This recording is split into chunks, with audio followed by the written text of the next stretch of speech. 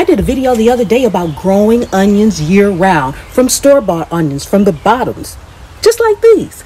And a subscriber reminded me, which I forgot to do, and thank you to that subscriber.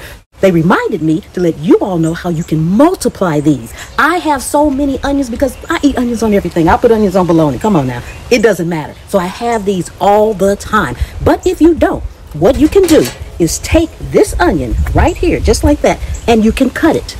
You can cut it simply in half. A knife works better. But when you cut it in half, as long as you have roots on both sides like this, they will grow.